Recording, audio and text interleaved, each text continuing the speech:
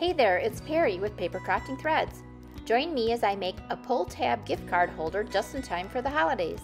I started with a piece of pool party card cut to 2 inches by 6 inches and scored it at 2 inches and 2.5 inches.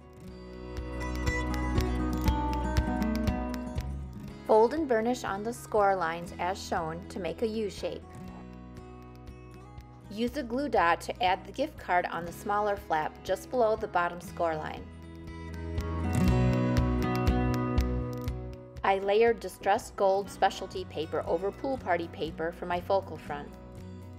Then I added adhesive to the 1/2-inch strip above the gift card and centered the focal front over the gift card.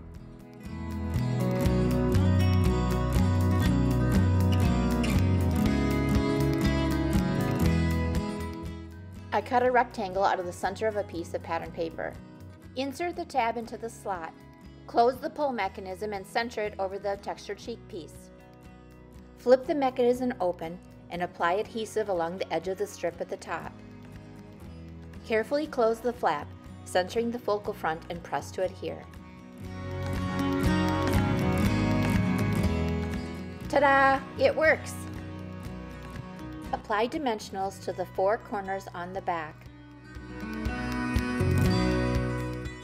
and one right above the flap.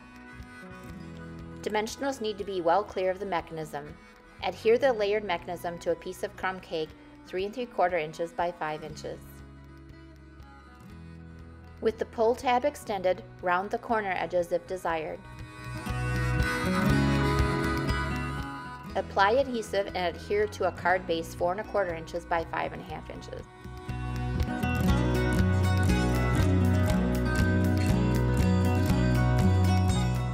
I stamped a snowflake on another piece of crumb cake and added it to the back of my card for a place to write a message. Then I decorated the focal front panel with a leftover strip and added die-cut snowflakes, linen thread, and a flat jingle bell. Pull the flap and the gift card is revealed. Find written instructions with measurements over on my blog at... Thanks for watching. Please give this video a thumbs up and subscribe to my channel.